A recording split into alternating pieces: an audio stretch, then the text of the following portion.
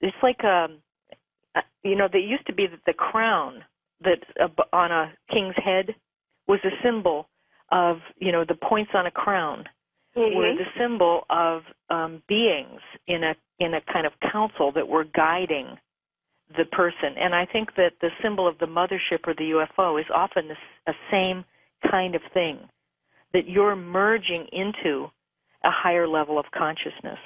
Now, if it has emotional overtones, then, you may be dealing with your own emotional patterns in some way. You may be tapping into an astral plane level of it. I think the UFO energy functions at different levels. Can you say anything more about what was shocking about it? Having experiences seeing them in the sky coming down, usually with other people around me, and just being in shock, really, like, what is that?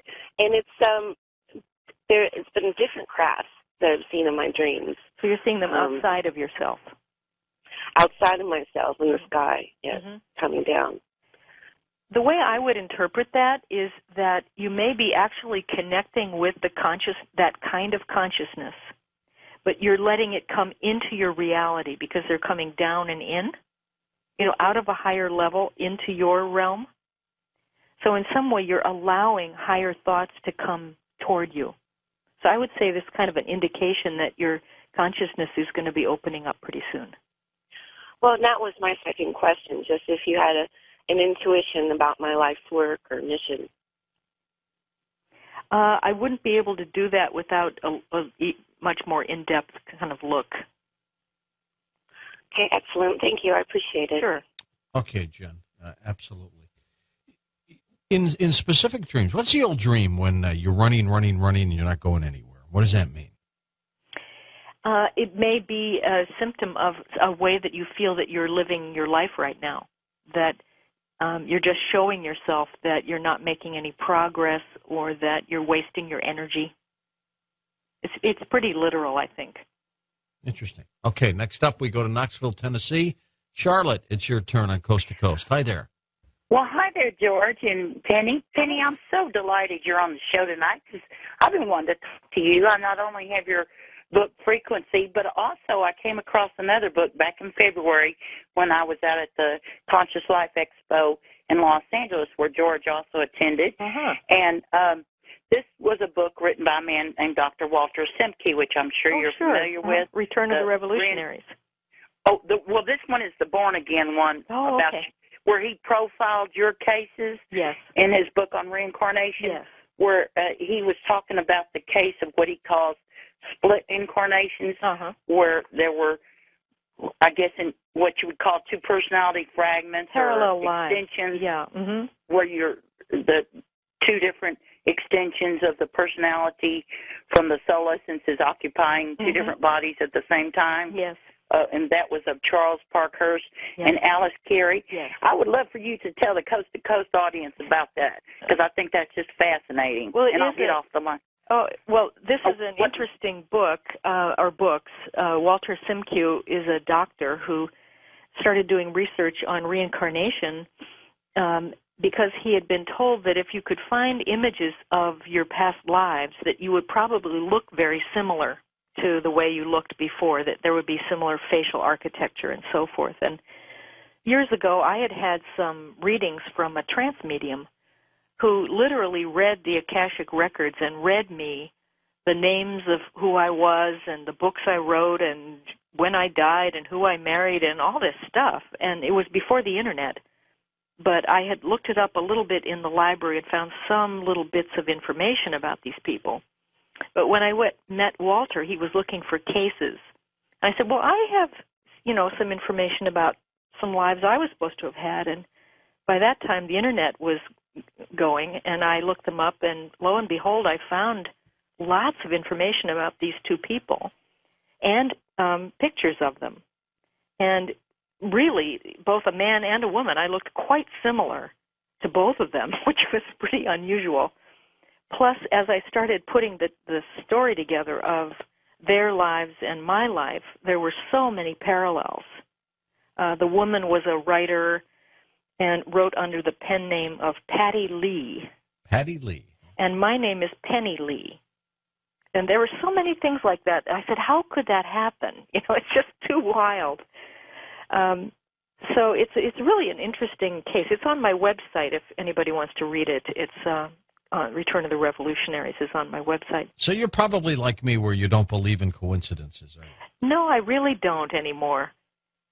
Too many things line up, and it's got to be a function of consciousness causing a lot of these things to happen. Absolutely.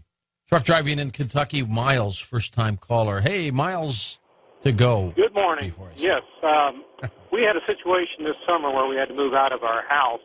We were renting for 9 years, and they had a physical problem with the house, and we couldn't find anything. Landlord said finally that we had to go. We moved into a motel. My wife and I farmed the kids out to friends, and that weekend we went and looked at 2 places, and one was a rental, one was a contract purchase.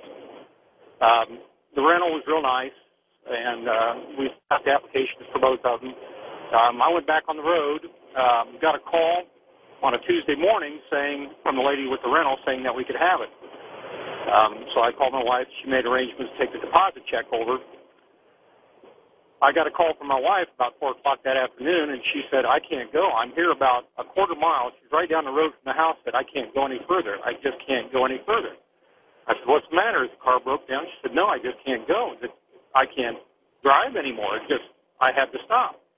But I'll call the lady and tell her that we can't take it. You know, we've been looking for 6 weeks, and we were living in a motel, but next thing I know, about an hour later, the guy calls and says he's going to let us have the house on a contract sale. And we moved in that weekend, signed the papers that Saturday. It was just amazing. That kind of stuff, that kind of miracle stuff happens to us all the time. Well, Miles, you know, that's a really great example of what I was talking about earlier about the truth and anxiety signals. Because when you have an anxiety signal in the body, often energy doesn't move, or you have a repulsion from something, or something in the body actually won't let you go there, you know. Right. That was a situation because she said she was just driving along, and all of a sudden it hit her, and she pulled over, and she just couldn't go down that road. Mm-hmm. But the question I had was on antidepressants. I've been taking them for about 10 years. I know a lot of people don't believe in them. They think pretty negative things about it, but I'm pretty sure it's changed my life and where we're going in the situation.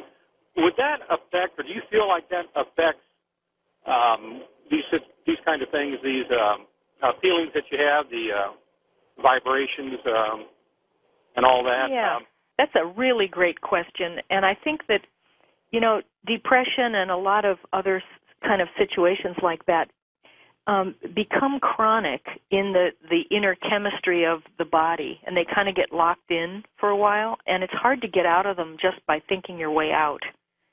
And so I think that drugs sometimes serve as an interim way to disengage those chronic patterns, but I think that they should be temporary, and that along with them, you can be learning how to raise your own frequency through working with your mind and through meditation and, diet or whatever you do, so that you can wean yourself off of it eventually. Because I do think that these things that are, sort of stuck in the body can be reversed.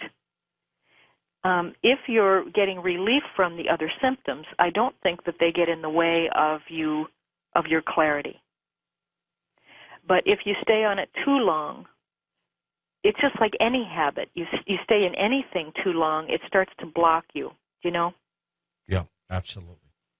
Okay, let's go to Sharon in Phoenix. Go ahead, Sharon. Thanks. Hi, George. Hi, Penny. Hi. Penny, I have always followed my nose. I've been the little bunny who followed her nose. And when I was little, my mother said, oh, it's just magical thinking. And I just told my mother, okay, fine, and ignored her completely and continued to follow my nose. And it's led me in the right direction probably about 95 to 99% of the time.